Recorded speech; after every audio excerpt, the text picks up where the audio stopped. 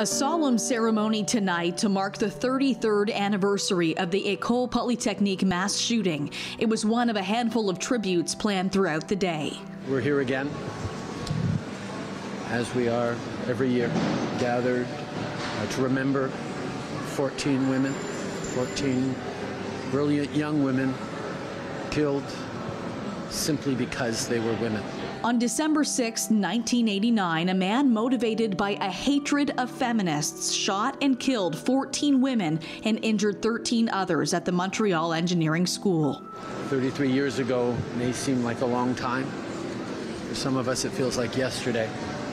But the fact that we're still crying over murdered women in Winnipeg and across the country in the news these days means that we have so much more work to do to fight against gender-based violence.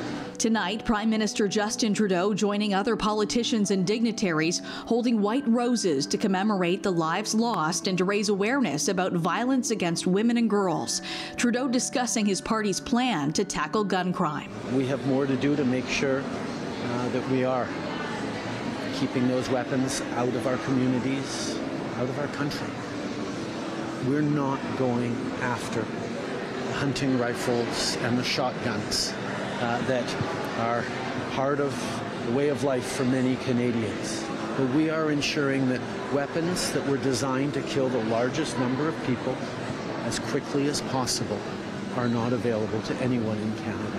Today also marks 105 years since two ships collided in Halifax, leading to an explosion that killed about 2,000, injured 9,000 others, and flattened parts of the city.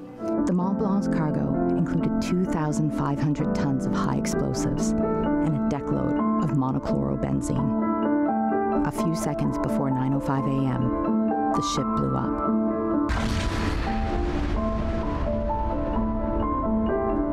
Houses, schools, and factories were all reduced to kindling. It was described as a field of horrors. The collision's fire resulted in the world's largest human-made blast until an atomic bomb was detonated in 1945. The mayor of Halifax tweeting in part, "We rebuilt and eventually moved ahead, but we never forget the fateful day in our history."